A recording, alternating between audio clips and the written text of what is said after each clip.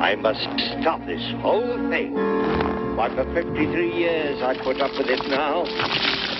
I must stop Christmas from coming. But how?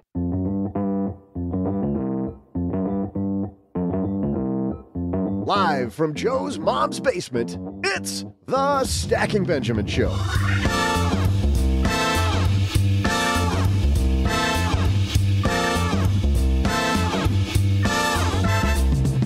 I'm Joe's mom's neighbor, Doug, and have you laid out your goals for 2023? Today, to help you tackle what's next, we welcome NFL veteran Eric Wood. Wait a minute, goals? This guy's an NFL player. Shouldn't NFL players be talking about touchdowns? In our headlines, we always talk about how to put money away for retirement, but how do you take money out? We'll dispel one common myth. And then I'll share some lunar trivia. And now, two guys who want to help you get a major touchdown with your investments. It's Joe and O-G.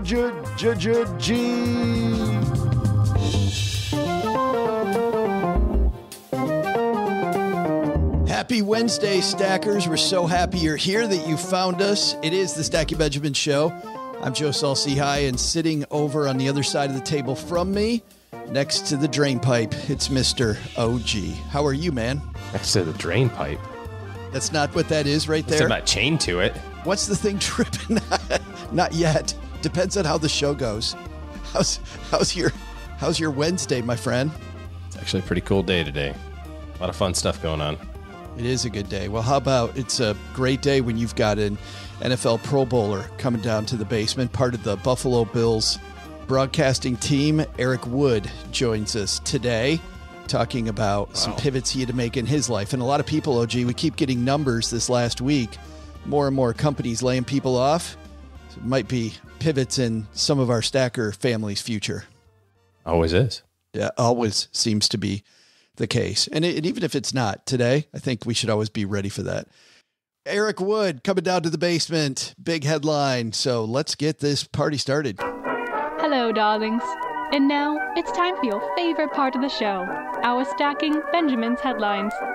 Oh, gee, I was going back through all of the themes of this year, thinking about anything that we might not have paid enough attention to, and also thinking about the year that we had in the stock market. And some of these pieces from early in the year resonate with me far more than they did back at the time. This is from Financial Planning Magazine in March, and it's an opinion piece by Justin Fitzpatrick. It says, retiree withdrawal rates can be misleading.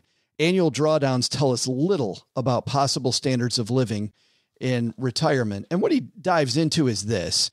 A lot of people get very analytical about what percentage rate they can draw down. In fact, earlier in the year, Morningstar even published some research saying that maybe you should look at, instead of what we call the 4% rule finance geeks use, then maybe that's closer to 3.3.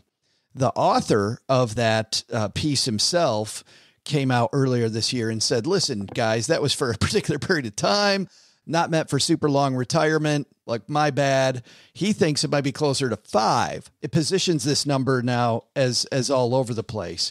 Mr. Fitzpatrick in this piece says, it has been historically all over the place. Like, if you go back in history, OG, and you look at if you retired in the 1970s, how horrible it was going to be, because you had the whole decade, this whole 10-year period where the market did nothing, and it would be a difficult time to retire. If you retired leading up to the 1920s stock market crash, you were screwed, right? If you decided 3 years before that you were going to retire. Different back then, though. Yeah, well, certainly, yeah. But his point is that even between the 80s and the 90s, just the different withdrawal rates you effectively could have taken over these long periods, what huge swings about what type of lifestyle you could have had. So my question is, here at the end of a bad year, does this mean that we shouldn't be using a rule like the 4% rule when we're thinking about how much money to take out? Like, how do we think about how much money we should take out if you look at this research that Mr. Fitzpatrick's talking about? I think ultimately the key when it comes to financial planning is flexibility. And the closer that you get your goals to Like it has to go this exact way or else the more likely there is to be changes in your plan as time goes on. We use different types of calculation tools to kind of help think about retirement planning for clients. And we'll do just kind of straight line math, kind of like what you're talking about. Say, okay, I got $1 million and it's going to grow at 7% and I can take out X percent per year and I want to live 30 years and I want the last penny to be spent on my last day. And how much can I take out? If that's your plan, what happens if you live 31 years? What are you going to do that last year? What if you live 19 years? Why are you dying with $2 million in the bank and didn't do a whole bunch of stuff? You know? So financial planning is much more about flexibility and making small changes and adjustments along the way rather than radical changes like, oh crap, that 4% thing should have been 3 and now I'm almost broke. Oh well. Or I only took out 3 and I could have taken out 6. Let's go buy a jet and I'm 89. Right. You know, that doesn't do anything either. So it's much more about flexibility. And this is why I think from a financial planning standpoint, just kind of saying, well, I built a plan and I'm going to go do it is also misleading because you have to pay attention to it as time goes on. How you thought your plan was going to look at the end of 2022, to your point, is probably not how it really looks, you know, when you started it at the beginning of the year. A lot of people start the beginning of the year going, okay, I'm going to do my plan for the year. And now we're at the end of the year. You probably didn't put in there and minus 17%. You know, you probably said, I think it'll grow at 8. This is how wild, everybody. This is how wild these swings are. These are not little swings like between 4 and 6% OG.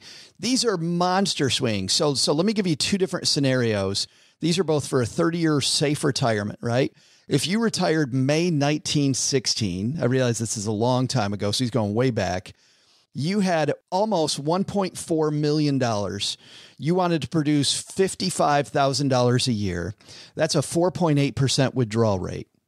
Because of the fact that the market did so poorly, a $1.4 million portfolio could only be relied upon to produce $55,000. But if you retired 5 years later in 1921, $580,000 would have done the same thing as your 1.4 million.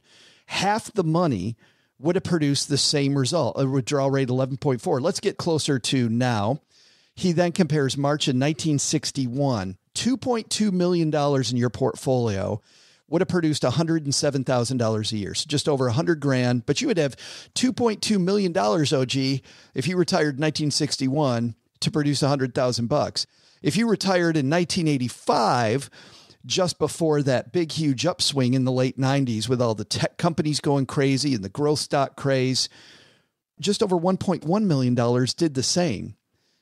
1.1 versus 2.2 created 107,000. The other thing that's, I think, a little misleading here, just to kind of be clear, is this is also assuming there's no behavioral issues as it relates to the investments. We like to identify these scenarios in a vacuum, like they're one variable and everything else is constant.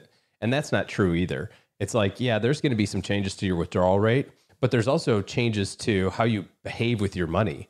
There's not very many people who are listening to this who didn't get wrapped up in a little bit of FOMO in the last 2 years or last 3 years since COVID, whether that was buying Tesla stock, buying Ethereum, buying Bitcoin, Googling, how do I trade stock options?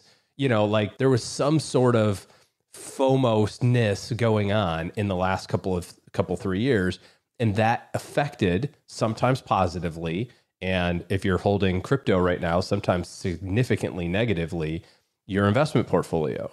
And so all of this stuff works together. And that's, I think, what the beauty of financial planning is that you can retire in your example, 1961, when the market's not going to do very well. You don't know that in advance, of course. That would have been nice to know, right? It's like the people who retired March of 2008, you know, it's like, would have been nice to know. I just waited a year, you know, and then done it. But there's a lot of other things that you can control along the way. You can control how you behave as it relates to your investments.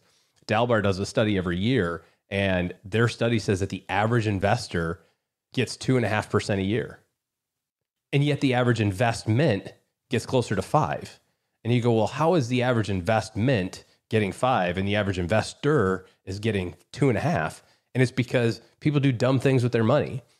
And to your point, if you do dumb things with your money at the same time as not so much fun going on in the market, you're compounding the problem. You're gonna make that withdrawal rate issue more severe because you're taking away the opportunity for growth. So financial planning is kind of an all-encompassing thing. And, we have to look at all the variables, I think, not just distribution. Absolutely. I think that's a great takeaway. We see people get very analytical. You've seen there's blogs about this. There are people writing huge things about what the true safe withdrawal rate is. Fitzpatrick's takeaway, and I think your takeaway, it sounds like, is start conservative, but spend a lot less time on thinking you have to lock down this withdrawal rate that's forever, and spend a hell of a lot more time thinking about how you're going to do ongoing planning throughout retirement. Like spend a lot more time on what is my process going to be for evaluating when I can take more and how I can take more. I think, OG, about our friend Paul Merriman. And Paul and I had a great discussion about how when the market goes poorly, they do much more like stay vacations where they explore the greater Washington area. I mean, a lot of beauty right where he lives. He's like, I'm very lucky. I can go hiking. I can go to the mountains. I can go see the ocean. I can do things around here. When we have a great year, that's when we travel the world, right? So he is making decisions year by year based on how well his investments did that year. And I think that coming up with a strategy like his, where I'm going to figure out how I'm going to evaluate it versus wasting a ton of time on which rule of thumb I'm going to use, is going to be much more effective. Well, is that not how you do everything else throughout your entire life, right? How many among us go, oh, I got this really great bonus this year, so we're putting in a pool, right? You don't put a pool in if you had a crappy year and got laid off. Generally, that's not, some people do, I suppose, but that's not what most people would do. That's when you do the Jelly of the Month Club. When you do the Jelly of the Month Club. That's right. So all this stuff kind of works together. And the way that kind of we think about this is just kind of upper and lower bands, right?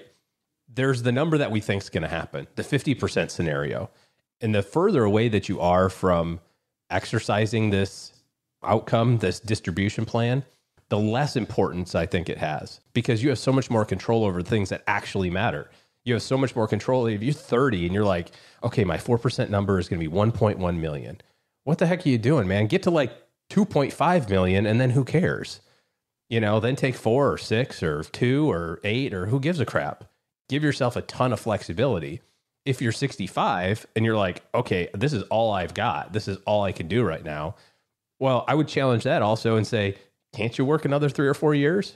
Like what happens if, you get that, we talked about the last double. What happens if that last double happens while you're working as opposed to you trying to do it while you're taking money out? So there's focus on the things that you can control. And the further away that you are from needing this, the less impactful this distribution number is in the grand scheme of things. Yeah, I think definitely on your order of operations, like what I focus on, set up for 2023, your planning time and how you're going to look at it. I love this idea of the bands too, OG. I've got running a little hot, running a little cold, set up those bands ahead of time. And I think you're going to make some adjustments. And if you blow past an upper band, go spend some more money. That's cool. You're well ahead of plan. If it gets a little close to the lower band, staycations in Washington. We will dive even deeper into this topic on our free newsletter, The 201. Head to StackyBenjamins.com/201. And Brooke Miller from our team dives deeper into this with lots of curated links and much, much more on not just the 4% rule, the changes there, but also ideas on how to set up your planning system to do even better. Coming up next, Eric Wood, former football center with the Buffalo Bills. He was drafted in the first round of the 2009 NFL draft. I think, OG, I'm going to ask him about being a first round draft pick and about the money involved, right? Lots of money. He had to stop playing football unexpectedly, and he will tell you the story. And a lot of people having unexpected things happen. And frankly, OG, how many years over your career have you had clients call and say, hey, didn't see this coming? Yeah. It happens several times a year. And you never know what is happening next to you. His new book is called Tackle What's Next. Get it? Tackle. Yeah, but he was an offensive lineman, right? Like, wouldn't that be called holding holding what's next. You're not allowed to tackle on the offensive line. I'm quite certain of that. Does this guy know anything about football? I know. Are you sure? He's a much bigger guy than I am. So when he comes down from talking so you're about, just going to go with it? Yeah, whatever Eric wants, Eric gets. Sounds great, Eric. Wow. Never thought of that before. Just brilliant. And he is brilliant. If you've never heard of Eric Wood, I think you're in for a treat. Eric Wood coming down to the basement in a second. But to get there, Doug, I think you've got some trivia for us. Absolutely do. Let's see if I can tackle this one, Joe. Hey there, Stackers. I'm Joe's mom's neighbor, Doug, and today is the anniversary of the last time we put someone on the moon. The United States spent $25.8 billion on Project Apollo between the years 1960 and 1973. That's around $257 billion in today's dollars. Speaking of the moon, okay, I promise I'm not going to go there.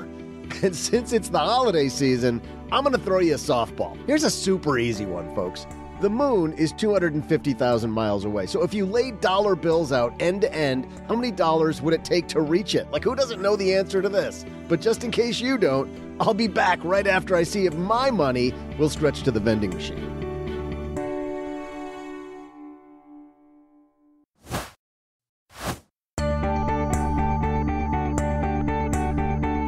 Hey there, Stackers. I'm stock market astronaut Joe's mom's neighbor, Doug. As it turns out, the amount of money the United States spent to go to the moon could have created a few loops there and back. You know how the government likes to spend.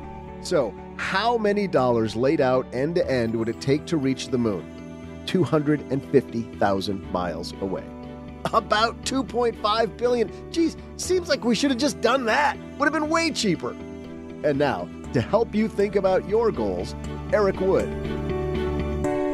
And I'm so excited I get to talk to this gentleman, a guy whose career I followed from afar for a long time. Eric Wood is here. How are you, man?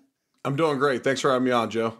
Hey, I got to tell you, I almost had to cancel this interview because I am a Detroit Lions fan, and the crap you guys pulled on us on Thanksgiving Day, and I know it's no longer your issue, Eric.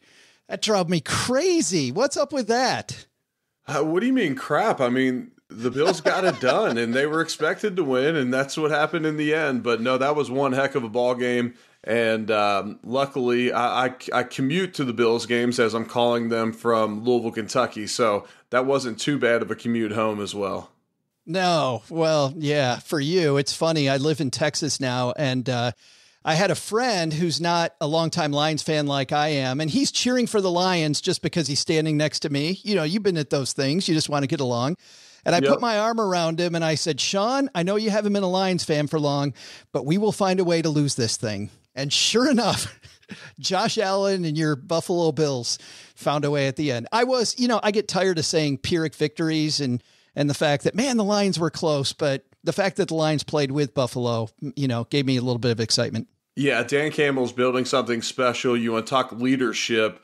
Most organizations mimic their head coach and mimic his actions and demeanor, and that team plays very hard. They're very scrappy, and it seems like the culture is set up for success there, where maybe it hadn't been for a while, and I just hope he gets his proper time to truly establish everything there. And with them picking up that extra first-round draft pick from the Rams, that could be a really valuable one this year. Can you talk a little bit about that? You definitely do a little bit in your book. You talk about some of the coaches you've had, but talk about coaching in our Stacker's life, Eric. How important do you think it is to have coaches in your corner? Well, I know for me personally, I don't feel like I can get better at anything in life, whether that was me progressing through football, whether that's me trying to be a better golfer at this point in my life, or as I transition into more business roles or broadcasting. I think coaching and feedback is just the key to success. We often miss so many of our blind spots if we don't have proper coaching in our lives. Now, I had an executive coach as well when I was transitioning out of the NFL, and I had world-class coaches for many years prior. And so I am huge on coaching, and I also think that we can learn from anybody. So a coach doesn't necessarily need to have a coaching title. I talk about it in the book. I have an advisory board that I bounce things off each year because I transitioned into my second career at 32 years old. Well, there was so much that I didn't know about investing and business opportunities and even creating my own schedule that having coaches and mentors and people around me to give me feedback has just been so valuable in my life. I was at a coaching session yesterday, getting coaching all day. And we actually had this discussion about an advisory board. And this is what I love about podcasting. I'm sure it's what you love about podcasting. I didn't know we were going to have this discussion, but I really want to go here while we're here. Who's right on that advisory board? And do you think that's a good thing for most of the people listening to just have this board of advisors? And, while we're at it, Eric, if you do think it's good, who's the wrong fit for that board?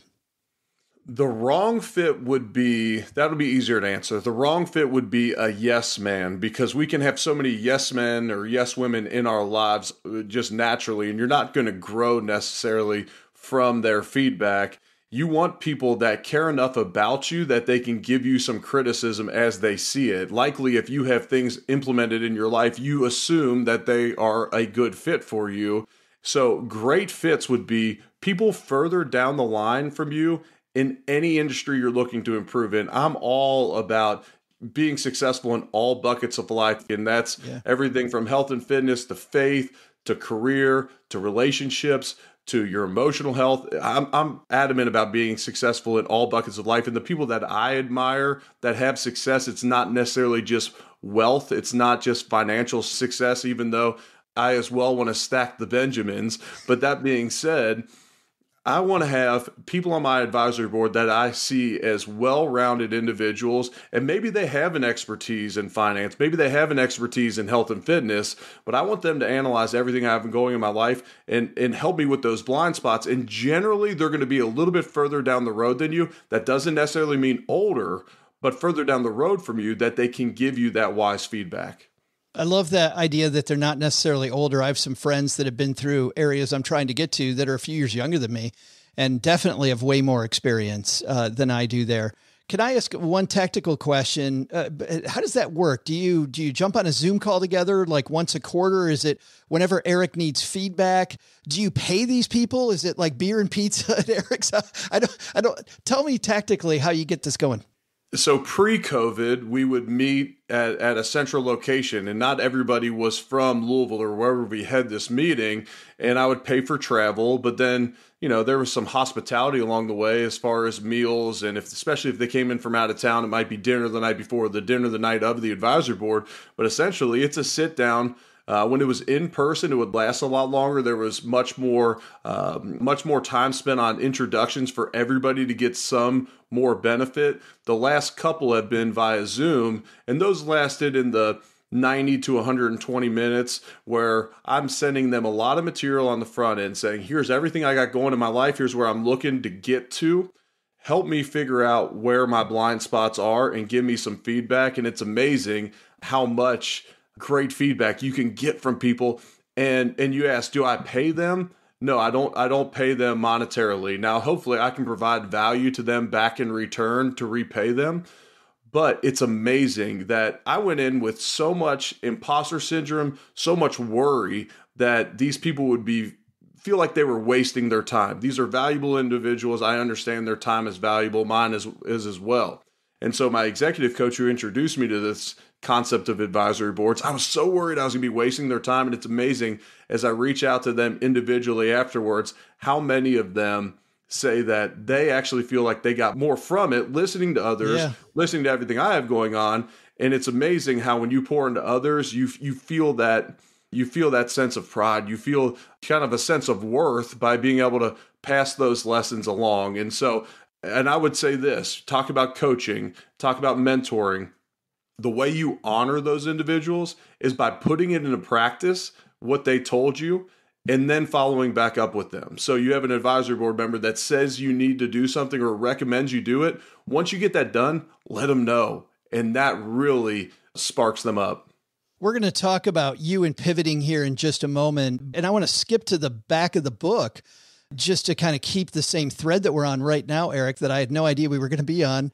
But you spent a lot of time talking about gratitude and the importance of, I feel like you equate in a lot of ways gratitude with wealth in your own life. And when you've made pivots, having gratitude has really helped you. To speak to that for a moment, if you don't mind.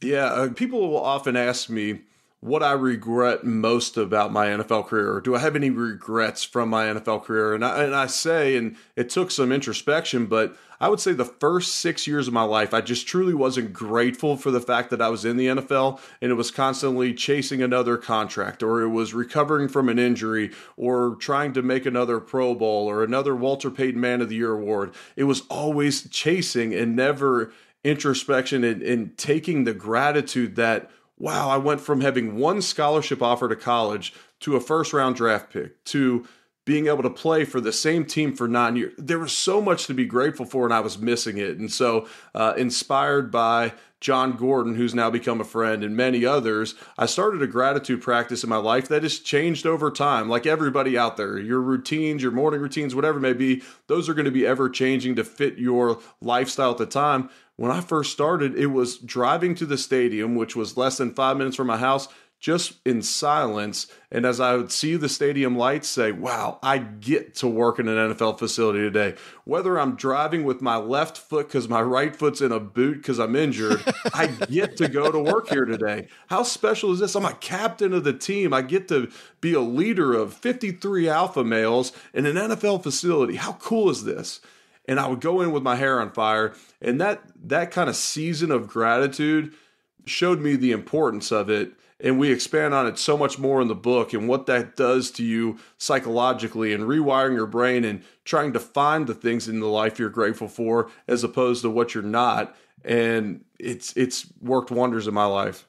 People not watching the video have no idea how big an event this was for me, reading this part of your book as I was prepping for this. But last night, as I was putting together my final questions, Eric, you spurred me to, and I'm showing you just a text string just to show you and everybody online. This friend of mine, Jason, I said, I'm particularly concerned I didn't express how grateful I was that you kicked off my tour. He was when I had my own book tour at the beginning of last year. And as I look back this year on the end of my year, I thought about people I hadn't expressed gratitude to, and he was number one. And it's funny how I'm reading your book and your gratitude practice, and I really needed to thank him. I said, I didn't really have time to thank you that night, and I neglected as I got busy and crap hit the fan, I wrote. And he said, all good, my friend. It was my honor. Truly, let's raise a glass to the tour when you get back to Texarkana. First drinks on me, which was awesome, which means also, guys, it's never too late. Like it's never too, sometimes yes. I think we feel like it's too late to say thank you for stuff. And man, it's not. But I want to shift completely because we are so far off where I thought we were going to go today. It's been awesome, but so far off where I want to go. I wanted to ask you before I get into the beginning of the book and why you particular are a huge person to talk about this idea of pivoting. But most of our Stacker community has never been involved with an NFL draft or the contract stuff that you've gone on. Obviously, it's a show about money. Did you know we have Philip Buchanan on? I don't know if you know Philip Buchanan, longtime Lions player, wrote a book about how when he went to the draft, Eric, he was already broke because his family had already spent most of his money that he didn't have yet. Did you have any idea what type of a contract you were getting into? And then tell us a little bit about that first contract negotiation, how that goes as a first round draft pick. Yeah, so you're slotted essentially where you know a range. So I was drafted 28th. I'm going to hit somewhere between the 27th and 29th pick. It's going to be a gradual raise over the previous year because the salary cap goes up, the rookie wages go up, and all that.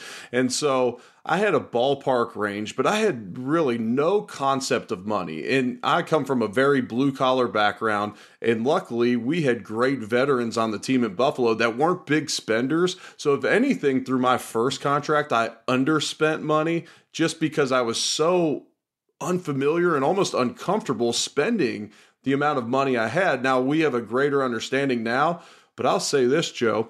I got drafted in April of 2009. There was not a better time to get drafted. That was the start of the greatest 10-year run of the stock market. I invested heavily in the stock market. And so for every dollar I put in, it paid off big time for the lifestyle that we get to live now. Did you think that was the stock market, or at the time, because you're young, did you think you were a genius? I did not think I was a genius. I promise you that. I trust in individuals much smarter than me. I try and outsource anything I'm not an expert in. Like with my own podcast, I don't do the editing. I don't do the clips. I don't do a lot of the social media graphics. That's all outsourcing. And so I outsourced my financial investing as well. Maybe that's why you still have hair and I don't. Maybe that's the difference right there. I should have met you sooner, dude. Let's talk about this pivotal time, your 7th year in the NFL. You'd locked up your second contract. I'm wondering, first, second contract, more difficult or less difficult than that first one? More difficult because there's a wide range. I could have sat around and waited for free agency. I ended up signing a contract extension with the Bills before my 5th season. I was signed to a 5-year contract initially. And so that training camp, now I'm coming off a knee injury. And so I'm worried about this knee all through training camp. We're negotiating generational wealth. Even where they initially offered would have created generational wealth for our family. And so to turn that down day after day and still go out to practice, potentially get hurt.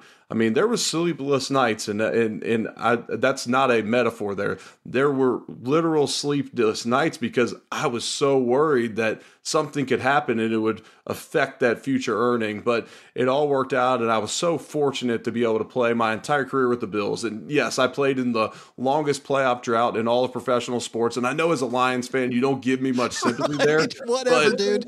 But we literally played the Lions one year, and we were both 0-8 heading into the game. That was my second year, Ndamukong Suh's first year in the league, and we were both 0-8 in that game. And so despite not having team success until my final year when we ended up breaking the playoff drought, it was special to play for one organization and to be honored and treated to 2 contract extensions. Walk us through this pivot then. So you're on this team that miraculously is turning it around. You're super excited about where the season's going. You're going into the playoffs against Jacksonville. And for the first time in your career, you write, you're of 2 minds. You really want to win because that's what you do is win. But on the other side, your spouse is having a baby. You're having a baby. So on the other side, you're a little okay there. Walk me through the events, because there's a lot packed into a short period of time now between playoffs and your child and, well, what we're about to talk about next. I signed a contract extension prior to the 2017 season where everybody around the country thought we were tanking. We had just traded away our previous top draft picks from the previous 3 drafts. And so everyone thinks we're tanking, and I'm the guy that Brandon Beane extends a contract extension to during training camp, and I sign it. You know, where I'm worried that maybe I'm going to be traded as well, but I want to stick around this organization till we break this playoff drought. I can't leave. And so I signed a contract extension. I'm the only player on the team to play every single snap that season, which is rare in the NFL because your shoe could come off, you could get hurt, you could be beating a team too bad, losing too bad. There's so many reasons why you can be taken out of an NFL football game. And I play every single snap that season, including the playoff game when we break the longest playoff drought in all of professional sports. An absolute high in my career being able to do that for the city of Buffalo. Well, I'm ready to go back to Louisville, see the birth of my son. I go to exit physicals, which everyone has to get an exit physical before leaving for the off season, just to make sure everything's okay body-wise for you. And I said, look, I played every single snap. I'm the only one on the team to do it. Clear me for the Pro Bowl. I'm getting out of here. I'm driving back to Louisville. And they said, you had some stingers this year, which my high school buddies got stingers, so I was not concerned about those.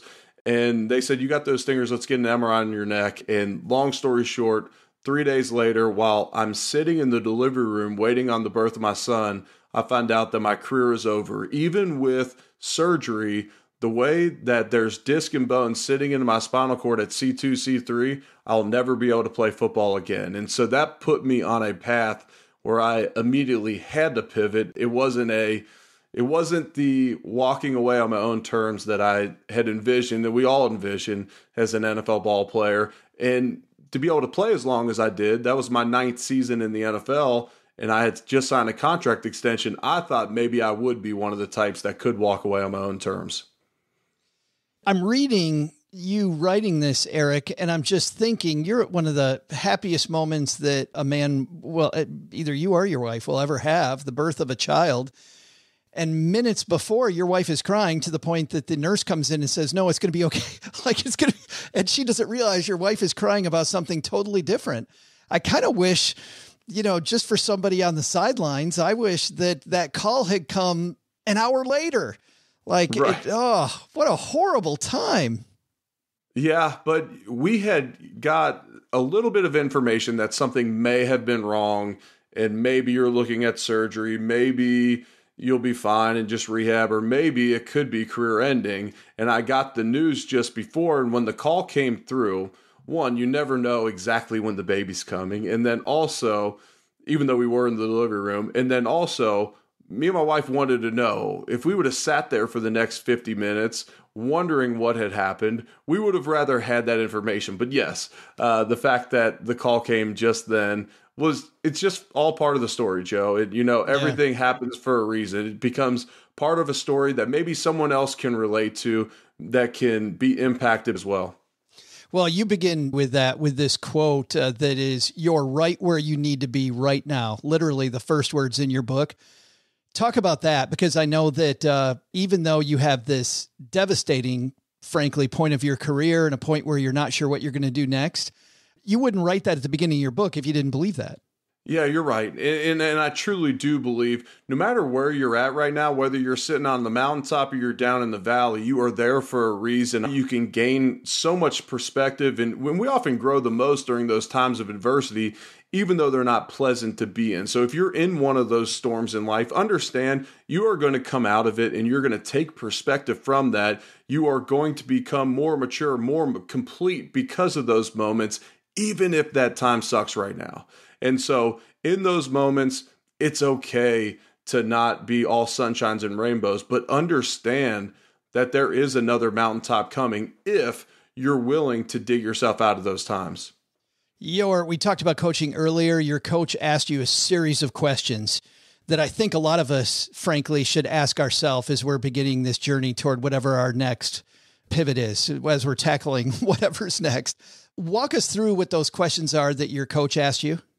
Yeah, and really it's, what are your gifts? Who do you want to serve? And when you serve others and bring value to others, you will in turn receive value. I've heard it said, when you bring value to others, you'll make money. When you bring value to valuable people or the masses, then you will create wealth. And so you bring value to others by using your gifts. And often it's so hard to figure out what our gifts are, especially as a former ball player, because all we've been told and our entire identity is generally wrapped around in being a ball player. And so when that is taken from you, identifying other gifts can be very difficult. For me and many others, oftentimes you have to ask others to help you out identifying your gifts and then figuring out ways to serve others in those moments. You were surprised by what your wife said was one of your best gifts. Yeah, and she said discipline, and I had hoped that, but I just didn't. She gets to see all of my actions on a day-to-day basis. She gets to see the birthday cake and maybe a Sunday morning when I sleep in after a couple too many drinks on a Saturday night. But the fact that she identified the discipline that I lived with on a daily basis meant a lot. And it's often those closest to us that you'll take their opinions the highest.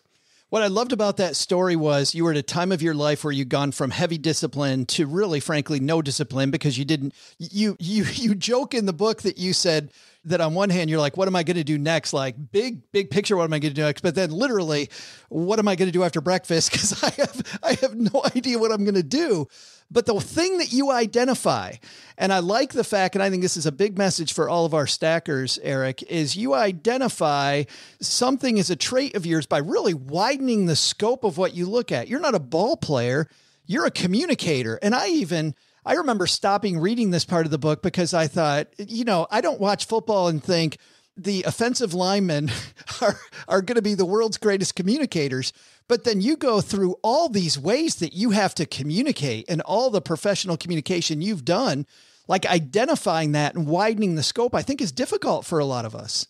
Yeah, it can be, especially during troubling times in your life. We get so narrow-minded in those times, and broadening the scope can be so valuable. You were talking about the communication, and it's media communication. You see that, but it's communication with your coaches. It's communication with your teammates on the field. It's communication in the huddles. It's going to the sideline and relaying what the defense is doing so we can make adjustments.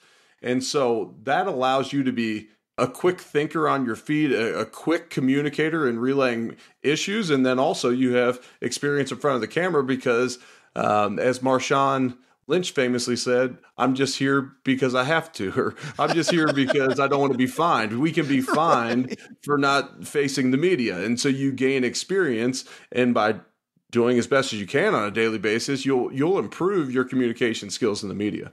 Well, that quick communication you have to have on the field, just after I read that, just realizing that you're the one telling the rest of your team about the defense that you think that they're playing and helping everybody identify it. And the quick, because that communication has to happen fast before, you're on a clock between every play. I thought that was fantastic lesson, I think, for all of us who don't realize what a clock we're on. The book is called Tackle What's Next. I absolutely loved it. I told you, Eric, before we hit record that I don't get to read the entire book of a lot of books, and I can't wait to finish up the rest of this. Great holiday gift. And I'm assuming, Eric, you can get the book everywhere, right? Yeah, you can. It's available everywhere books are sold. Eric, thank you so much for helping our stackers on their pivot. I really appreciate your time. No, my pleasure. Hey, this is John in Seattle. And when I'm not telling terrible dad jokes to anyone who will listen, I'm stacking Benjamins.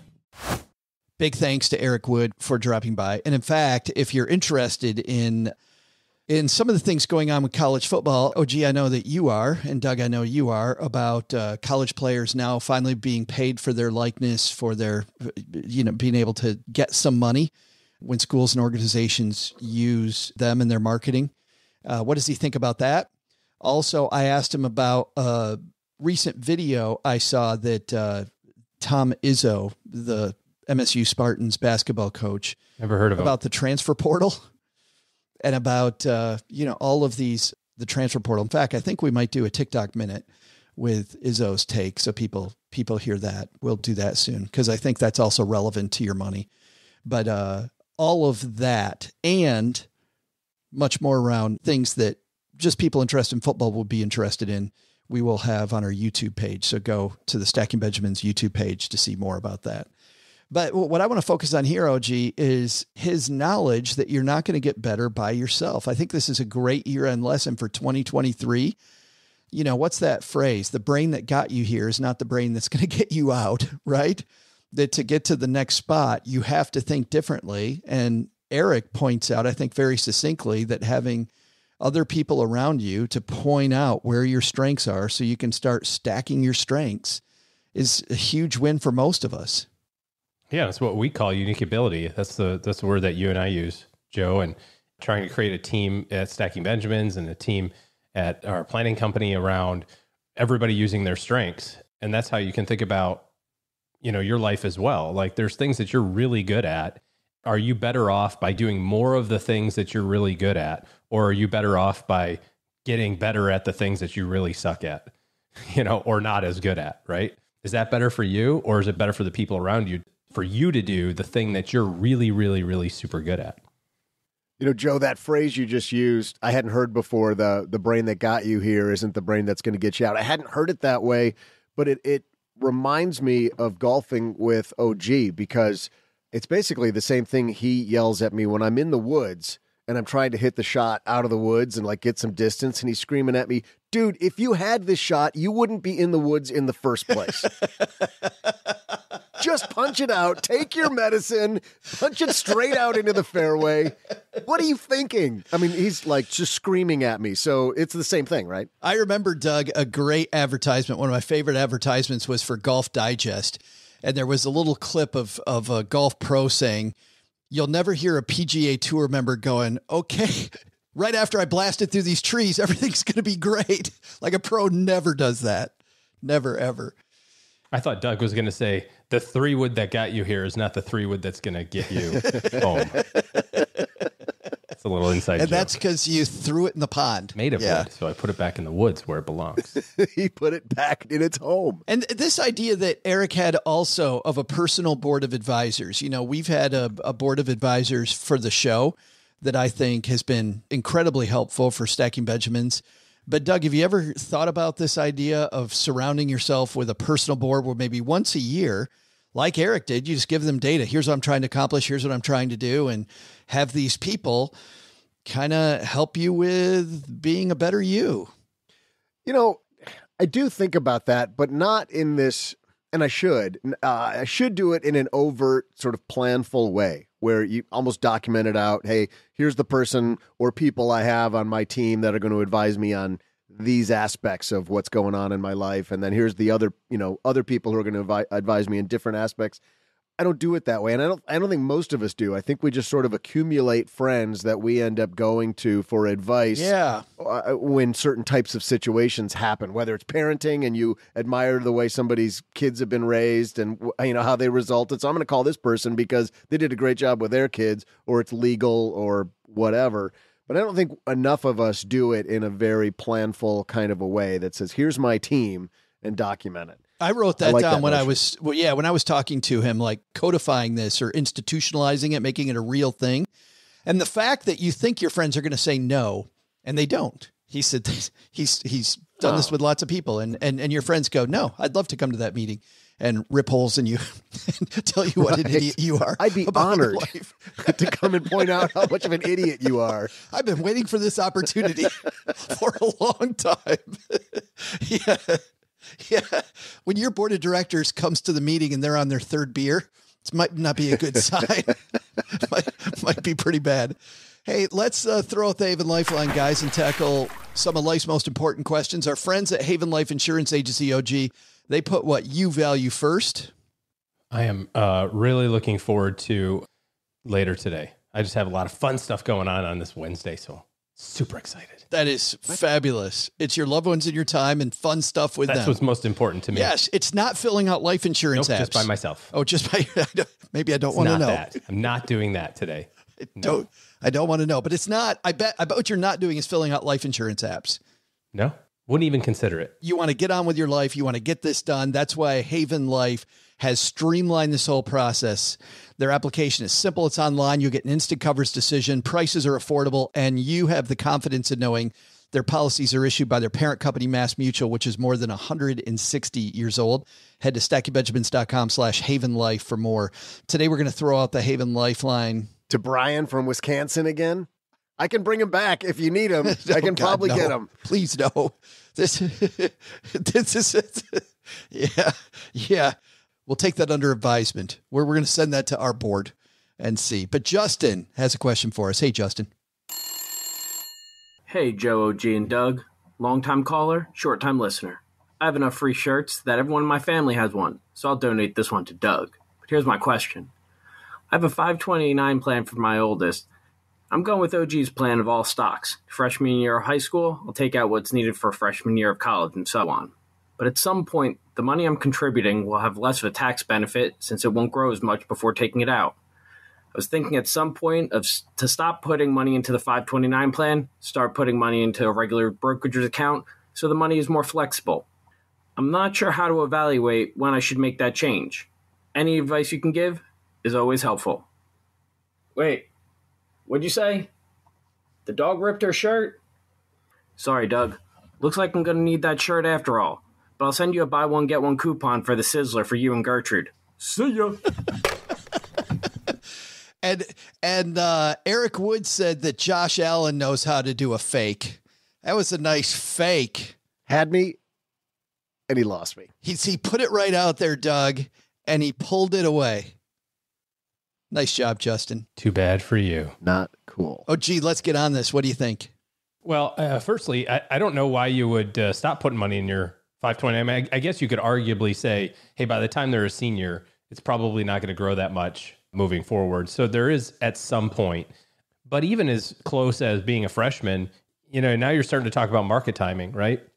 If you're saving the full amount, we talk about having $100 per year of school from 18 from birth to 18 to pay for college. So if you're saving $400 a month, let's say you're max funding your 529 to pay for your kid's entire school, and they're a freshman, you're still saving $5,000 a year. That money can grow maybe 6, 8, 10% for a couple of years. It depends on kind of where we are from a market standpoint. So I don't know that I would automatically say, well, it's not going to grow anymore. And if you're following that same kind of methodology of saying, well, as I get closer to being a college student, I'm going to start taking less and less risk with it and kind of move it into fixed income or cash, then wouldn't you do the same thing in your brokerage account? So I think ultimately it's going to depend on whether or not you want to fully fund the school in a 529, or if you want to have some flexibility outside of that. And so that doesn't matter where you're saving the money. If you say, well, I only want to have 50% of my college funds saved in a 529, and yet you're saving 100% of it, well then, you'd be putting half the money in a brokerage account anyway from day one, if that makes sense. So I would be thinking about it from the perspective of how much do I want in the 529 relative to the overall cost that I feel like paying, and just strive to get that number. And if you've got more money available to save or invest, either use it for another goal or, increase the goal that you have and then use that money in the brokerage account then. So I don't know that the time of it really would factor into it in my mind. Yeah. Justin, thank you so much for that question. If you've got a question like Justin has, head to stackingbenjamins.com/voicemail, and then you can also ask OG your question. Man, we've got a fun Friday coming up. We've got Alyssa Mazes joining our roundtable on Friday. It's always fun chatting with Alyssa. Hope you can join us for our Friday show. Also, next week, we have an exciting week of shows.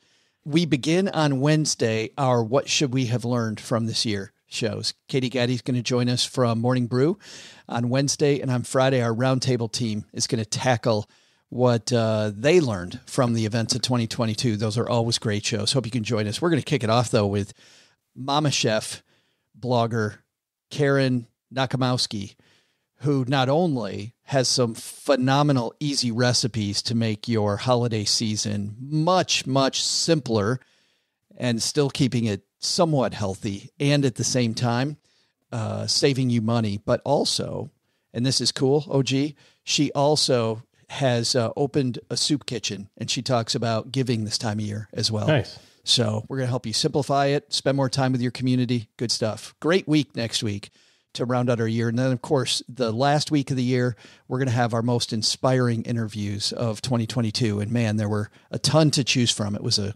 great year here hanging out with you stackers. But if you're not here for recipes or for inspiring interviews, you're concerned about the market and the chatter around a recession, OG and his team put together a free guide that shares 8 moves to make in a down market. This will help you plan more and panic less no matter what the market does. So head over to stackingbenjamins.com/guide. That's stackingbenjamins.com/guide and get this helpful free guide from OG. That wraps up our Wednesday. Doug, a lot of stuff here, I'm sure. What should we have learned today? I'm going to boil it down to 3 things, Joe. First, take some advice from Eric Wood. Finding yourself in a pivot spot? Think bigger about your overall situation. Second, thinking about retirement? Consider your drawdown strategy. Where will the money come from and how can you protect it? It's better to make evaluating your drawdown an ongoing process than a one-time event. But the big lesson? Always store your money in an insured account and never by trying to stack it toward the moon. That would have been good to know before today. Thanks to Eric Wood for joining us today. You can find his book, Tackle What's Next, anywhere you buy your business books based on football metaphors. We'll also include links in our show notes at stackingbenjamins.com. This show is the property of SB Podcasts, LLC, copyright 2022, and is created by Joe Salcihai. Our producer is Karen Repine. The show is written by the brilliant Paulette Perhatch with help from Joe, me, and Doc G from the Earn and Invest podcast. After you listen to our show, check out the 201 Deep Dives written by our website manager and blog editor, Brooke Miller. You'll find the 411 on all things money at the 201. Just go to stackingbenjamins.com/201. Once we bottle up all this goodness, we ship it to our engineer, the amazing Steve Stewart. Steve helps the rest of our team sound nearly as good as I do right now. Want to chat with friends about the show later? Mom's friend Gertrude is our social media coordinator and the room mother in our Facebook group called The Basement. So, say hello when you see us posting online. Here's a weird fact. Both she and Tina Eichenberg are never in the same room at the same time. To join all the basement fun with other stackers, type stackingbenjamins.com/basement. I'm Joe's mom's neighbor, Doug, and we'll see you next time back here at the Stacking Benjamin Show. Not only should you not take advice from these dorks, don't take advice from people you don't know. This show is for entertainment purposes only. Before making any financial decisions, speak with a real financial advisor.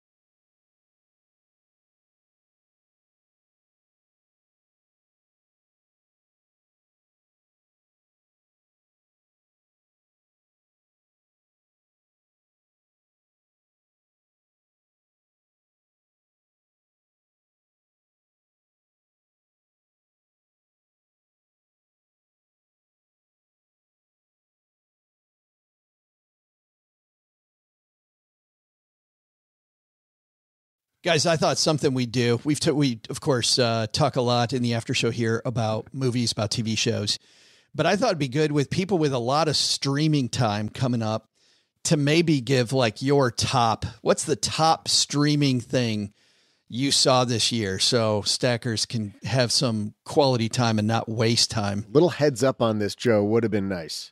Oh, so you have no idea what yours will be? I have a few that I love. I can't say that I watched them this year. So that part might be time tough. just flies way too fast for you. Yeah. Yeah. Huh.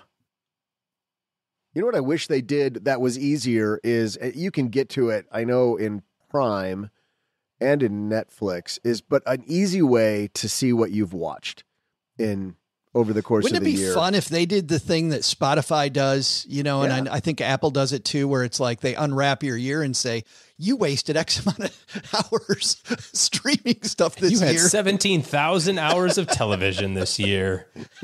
Your most watched thing is this Burger King commercial. But no, it's there. You can dig for it. And I often have thought to do it when I'm trying to recommend to people, like some of my favorite stuff. But it's just a hassle. You know, it's buried. It should be an easy link. But I like your idea about the Spotify I think thing. we'd probably both agree on Jack Reacher. We'd both agree on, to some degree, Terminal List, I think, for an action kind of popcorn-y I still thing. haven't seen Terminal List. Wait a minute. Okay, so hold on. Should I watch Terminal List first, or Doug, should I watch the one that you're watching right now first? Echo, whatever, like between those two. Jeez. Probably Terminal List. I mean, I know you didn't love it. Yeah.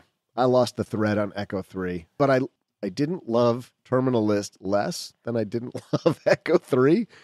Yeah. If between those two, Joe, I'd go Terminal List, but neither of them are spectacular. I want to go look and see what I've watched because we're still elbow deep in Yellowstone, which I think is probably my favorite thing right now. Doug, you said that this latest season you did not love.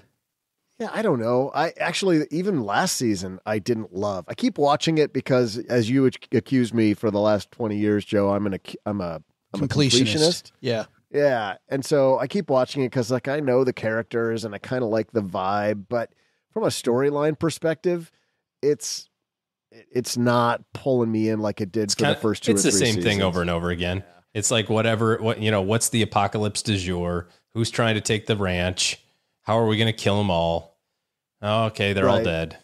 And then I don't need the music video moments they have of, they just find a way to get some, singing performance that I think recently they were at a bar where Beth starts a fight. And then before that, I think during their John Dutton's inaugural ball thing at the ranch, they had... Spoiler alert.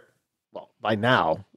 Yeah, I'm on season 4, bro. So settle down. Well, but all of those same examples work. There's just too many times where it feels like a Western music video to me. And I like the music. I love the music that they choose in that show, but it just feels like, oh, let's pause here for a cool Western. I read an article cool that said that Taylor Sheridan requires either a sunrise or a sunset scene in every show. No, really? She's contractually obligated. Yeah. Yeah. I think it's a he though, right? Isn't Taylor Sheridan? Taylor's. Oh, sorry. Okay. You could tell I don't watch it. Oh, you probably haven't gotten here yet. Yeah, you probably haven't gotten here yet, OG. But Taylor Sheridan shows up in season 4 as an actor. I don't think it's towards the end of the season, so I don't think you've gotten there yet. But yeah, no, season 4 started with the gunfight in the street, which was pretty epic. Oh yeah, a pretty epic kind of intro to the season. But finished The Crown, got through all that. Love The Crown. That's pretty decent. It's so much better than anything else we've talked about. Contextual storytelling around historical events, and it's obviously all make believe. There's probably some thread of truth in some of the stuff, but they take a history item and then spin a story around it, which I think is kind of cool. Just a compelling story. Yeah. But I'm not watching any of that crap right now. It's like bowl season, man. Like bowl season starts Army Navy game last week, and then it's like literally bowls every day until the middle of January, and then we all cry. We know what OG's feeding on. I like this year. I like The Bear. I know, Doug, we agreed on that one. Oh, that was this year. Absolutely. Huge fan of that. Came out of nowhere. Great show. I also watch a lot of business documentaries, but I have to say still, even if you're not a fan of racing, the new season of Drive to Survive is just a great look into the business of Formula One. This was season 3, right? Yeah. First 2 seasons were great. I didn't love season 3 as much. And then I found out that in season 3, a lot of the drivers refused to go on camera because they felt like the producers and director were just creating drama that wasn't really there. And maybe that's why I didn't like it. Maybe I like the drama. Did you see though, what some of the heads of the team said? Somebody asked, Max Verstappen, the top driver in Formula One for the second year running now this year, he was one of the guys that refused to participate. And they asked his boss, Christian Horner. And Christian Horner said, really? It's not real? It's reality TV where they're creating drama? Really? It was so good. Happened before? Looking at the difference between the way he looks at it. Of course, he's married to one of the Spice Girls, so I think he probably gets it. But I really like that. And you know what? I know a lot of people loved the last season of Ted Lasso. I thought it was good. It didn't make my year-end list. Instead, on that same network, I really this year liked the latest season of Trying. I thought Trying just got better every season this year. Was super good. You reminded me of all kinds of things, Joe. Yeah, I mostly agree with that, though I did like the Ted Lasso season almost as much as the first one, so I'm good with that. But I like Trying. I have to admit this. I thought about this last night. I know earlier in the episode you said you were thinking of me. I was thinking of you last night, Joe. Oh, boy. Of course. Duh. And I don't feel comfortable saying this, but you might have been right about Tehran. Oh. Because we're starting to rewatch. Like, I'm rewatching it. Mrs. Neighbor Doug hasn't seen it yet, so we're just finished 3 episodes, and it is better than I thought the first time I watched it. The stakes are so high. Somebody's going to die any moment. I love stakes. It's a little, I know, meat, but it's a little slow, but it's still very good. It will speed up as it goes. It will just continue to speed up to the point that there were times I was uncomfortable. I wanted to pause the episode just because it was so uncomfortable, which to me is great TV. I'm like, I don't know if I can watch this next scene because they're taking you exactly where they need to go. And you're like, I don't want to watch that, but I totally want to watch that. So let's play it, but let's not play it, which to me is I'm so great. Confused right now. The thing that came out of left field for me last year was an older show called Kim's Convenience, which I've talked about here before, but that was 2022. Kim's Convenience was the show that I'm like, where the hell was I? You know what else I did this with a long time ago? Everybody Loves Raymond. I discovered after it was off the air. And Cheryl and I binge watch the show afterwards, but Everybody Loves Raymond. Yeah, it's really good. Still great TV. I mean, and I didn't watch this last year, but one that I continue to recommend to people that I don't think got enough viewership when it was on. It got a lot of critical acclaim, but not nearly enough people watched it. But it was on for 7 seasons, is The Americans. I still absolutely loved that show. Espionage. Yeah. Somebody on I've got a good one. On one of those creator shows, Doug, was talking about The Americans and just how great TV it was and how largely people missed it. I mean, the numbers were good, but not phenomenal. And somebody was talking about just last week about how phenomenal it was. On the same network, The Old Man. Yeah. That's probably the best show I watched this year. That one I missed too, and I got to go see it. Way Not better go see it, than, turn on my TV. Yeah, no, OG's right. Way better than Terminal List or Echo 3. 100 times better than that. Yeah, Old for Man, sure. really good. We need The to Old keep Man. a list of this stuff. If only there were a way. If only. But yeah, that's extra good.